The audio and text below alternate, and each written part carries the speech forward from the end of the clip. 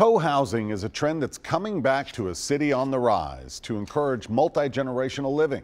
News Channel 5's Alexander Cohen went to the Germantown neighborhood where they took a foreign concept and gave it a modern spin. Just a few minutes from downtown Nashville, there's a co-housing community in Germantown. First and only in the state of Tennessee. While residents own their own condos, they also share a common house.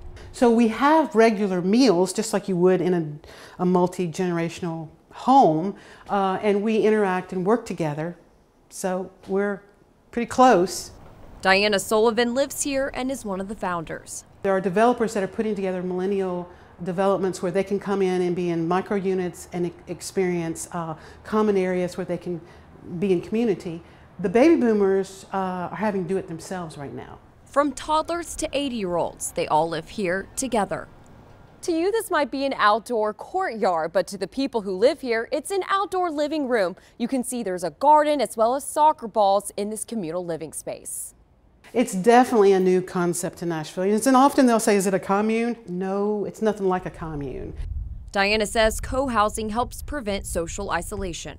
What they've discovered is that you're better off to smoke a pack of cigarettes a day than you are to be lonely or isolated. The home we toured today is 816 square feet and listed at $375,000. It has 2 bedrooms, a full bathroom, and half bathroom too.